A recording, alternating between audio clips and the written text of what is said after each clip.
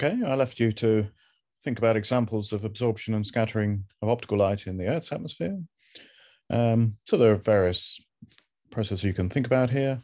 Examples of absorption might be the idea that certainly at the ultraviolet end of the spectrum, then molecules like ozone in the Earth's atmosphere, those molecules will absorb those ultraviolet photons as they come down through, which is just as well because that protects us from the harmful effects of the ultraviolet rays.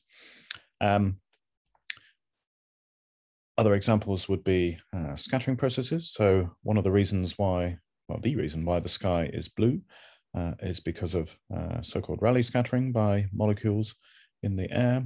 And so they scatter the blue light more than the red light. And so that is why the sky appears to be blue. In clouds, you have both absorption and scattering going on. The clouds appear sort of white often because of scattering of light. Certainly that's also true of the very high clouds, which are like cirrus clouds, which are basically icy particles. And so there you've got, again, photons kind of scattering off those icy particles.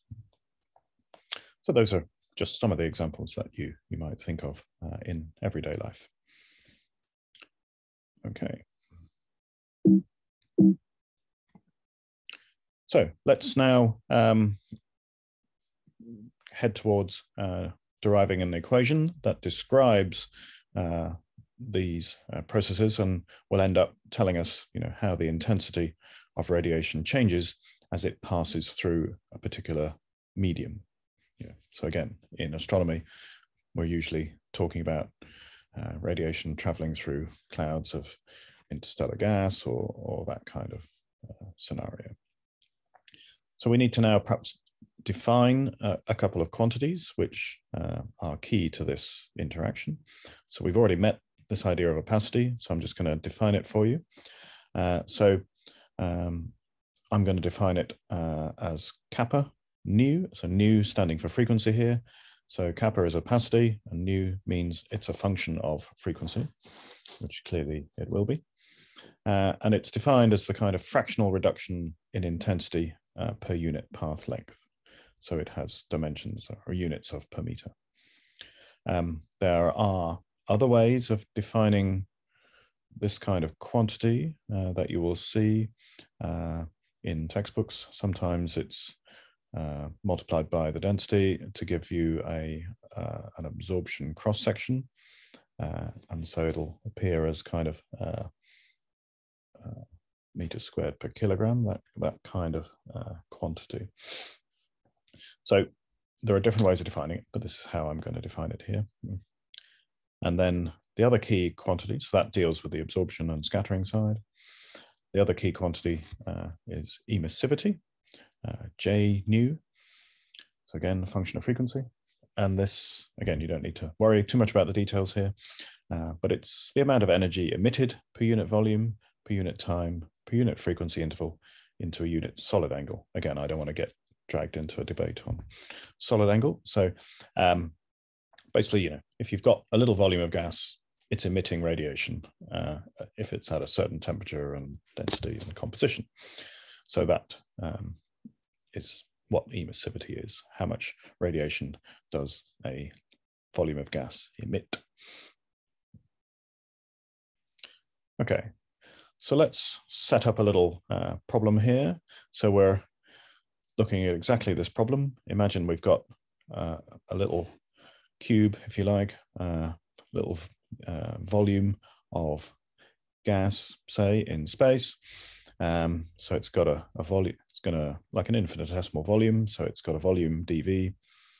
And we're asking the question, how does the intensity at a particular frequency change from entering this volume to exiting the volume on the other side after traveling a distance ds here. and the other dimension on this cube is the surface area here, dA, on the entry and exit. Okay, so we can use the definitions of opacity and emissivity that we just had to write down an equation that shows the difference in intensity between coming out and going in. Okay, so there will be absorption and emission going on in this volume. So let's write that down. What's the difference in intensity coming out to going in? That's on the left-hand side here, and caused by these different processes. So from the definition, opacity was the fractional reduction in intensity per unit path length. So we need to scale up by the path length, which was ds in this case. And it was a fractional reduction, so we need to multiply by the intensity itself. Okay. So that's a negative quantity because that's dealing with photons that are being removed, if you like. And this part deals with the photons being emitted. So remember, emissivity was per unit volume, so we need to multiply up by the volume of our little cube, dV. But then to turn it back into an intensity type of variable, intensity is amount of energy crossing a unit area per unit time per unit frequency interval into a unit solid angle. So we need to divide by the area of that side of the cube. Okay. So we can simplify this equation. So obviously the volume of our cube, dV, is just dA times ds. So that will just simplify down to ds. We can bring the ds over to the other side. And in the limit when, just from calculus, when ds becomes small, this becomes the derivative rate of change, the rate of change of intensity with s, the path length through the medium. And it's just given by minus kappa nu times the intensity plus the emissivity. So that is one way of writing what we would call the radiative transfer equation, which describes how intensity changes as a function of distance through a cloud. Okay. But we now want to introduce another variable, which is used endlessly in astrophysics and also in radio astronomy. It's a concept of optical depth. Okay, and optical depth is defined sort of this way, so that and it's referred to as tau. Again, of course, it's a function of frequency. So d tau will just be the opacity kappa nu times ds. Okay, so that means we can we're going to find another form of the transfer equation, just dividing this equation through by kappa and bringing the kappa over here and changing this to a d tau on this side. So that gives what looks like an even simpler sort of looking equation. So now it's di d tau, so the rate of change of intensity with optical depth. And that just equals minus I nu times S nu. So S nu is a new quantity we've introduced. It's just the ratio of the emissivity to the opacity. And this is known as the source function. So again, it's the ratio of how much a gas emits to how much it absorbs. So it's that kind of quantity. Okay. So just be careful here of a few things. The S nu here is nothing to do with the S nu that is commonly used as flux in radio astronomy. So don't get confused between those two quantities. We're not really going to see the source function again anyway. And just let me go back here. Again, in some textbooks, well, in most textbooks, you would see a negative sign in front of here. So that d tau is actually minus kappa nu ds. So it just depends on which way you choose to measure optical depth, either into the medium or back towards the observer. But again, let's not get bogged down in the details. So let me just say a few words on optical depth. So optical depth, you can see, is a dimensionless quantity. Okay, so kappa nu was per unit path length, and we've multiplied by a path length here. So it's dimensionless. Okay. And optical depth really, again, it comes back to this idea of describing whether you can basically see through a medium or not. Okay. And so we'll see later when the optical depth is very small, basically much less than 1. That means the opacity is also small. So that would be like a transparent medium.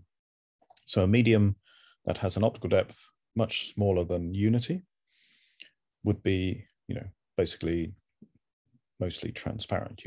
Radiation can penetrate a long way through it. Okay. Conversely, if the optical depth of a medium is very high and it's much greater than 1, you basically cannot see through that medium at all. Okay. And so the medium would be totally opaque. Okay. So you've got these two different extremes. Okay. And so an optical depth of around unity is a kind of a key concept. And another way to think about this is, especially if you're looking into sort of like a cloud of gas, you will be able to see into where the point at where the optical depth that's built up along your line of sight has approached unity. And then you won't be able to see any further through the medium. So that's a very sort of useful concept to bear in mind as well. Okay. So that you can see into a cloud of gas up to the point at where the optical depth reaches unity. Okay, so again, I don't want to dwell on this bit too much. It's a little bit complicated, but basically, this equation, it's a differential equation. Okay, and so you can solve this equation, and so you can do that with an integrating factor of e to the minus tau, and you end up with a kind of formal solution of the radiative transfer equation that looks like this. So now we're looking at the intensity as a function of optical depth through the medium. This term on the left is the sort of constant of integration, if you like. It's the whatever intensity of the radiation was when it went in to the medium on the far side. Okay, and this is what's happening through the medium as we integrate from our side down through the medium to some whatever optical depth we're going through. And because we're starting with an optical depth 0 on the near side and integrating in through the medium up to some optical depth, we need this dummy variable here. Okay. And so again, you keep seeing this e to the minus tau factor here. We'll perhaps come back to that in a little moment. Okay, so that's the formal solution. So again, I'm not going to dwell on this one. If you were doing a full solution of a radiative transfer problem, then you need to solve this equation. But let's look at some special cases just to make things a bit easier. So let's assume that we're in a kind of a uniform medium, if you like, where the source function is constant all the way along the line of sight, all the way through the medium. That would normally mean that, the temperature and the density are exactly the same, so that you had a uniform medium. And then let's also assume that this incident radiation term is 0, so that basically, there's no source of radiation coming in from the back. So in that case, you end up with a simpler version of what the equation looks like, so that the intensity of radiation that we see will be the source function times 1 times e to the minus tau, which this is the total optical depth through the medium. Okay, so the emission is really, in a sense, taken care of with the source function. So that's J nu over kappa nu. And then the optical depth of the medium is taken care of with this 1 to the e to the minus tau factor. And of course, at every single frequency, the optical depth is different. And so you can see that the spectrum would change as a function of frequency here. Okay, so we'll come back to that one in a bit. So just to, for those of you, I'm not suggesting everyone does this. If sort of maths and physics is not your thing, you can sit this one out. But in the break here, you might want to take 5 or 10 minutes just to think about a special case of the radiative transfer equation when you've only got absorption processes present, i.e. there is no emission coming. So obviously that's an ideal situation. Doesn't normally happen, but just it's quite instructive to look at that. So if we go back to the radiative transfer equation, it would mean that the source function was 0 because there was the emissivity would be 0. And so you only have this much more simple equation in this case. So those of you who like to solve simple differential equations, just have a go at solving that one, and we'll come back after the break and see what we get.